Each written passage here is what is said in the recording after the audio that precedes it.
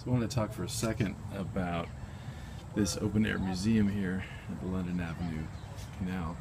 This is a neat architectural space. So very simple, not a hugely expensive thing. There's no guard here, there's no person taking toll or entrance fees or anything like that.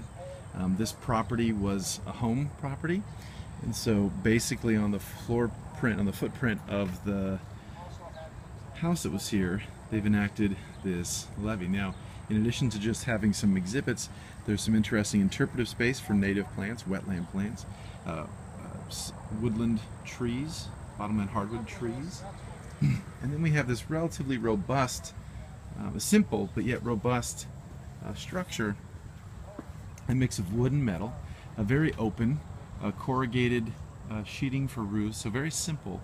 So it doesn't necessarily take a lot of time, but yet built into this is an effort to have some reflection going on.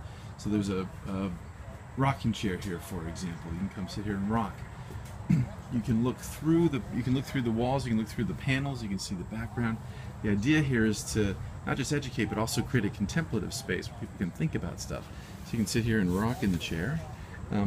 It can be a place for organized interpretation. So Steve is talking to the students right now about how this particular levee failed and how he figured out how it failed and that kind of good stuff. But again, we have the backdrop of the repaired levee, the now a T-wall levee, or T-wall flood wall on the levee, I should say.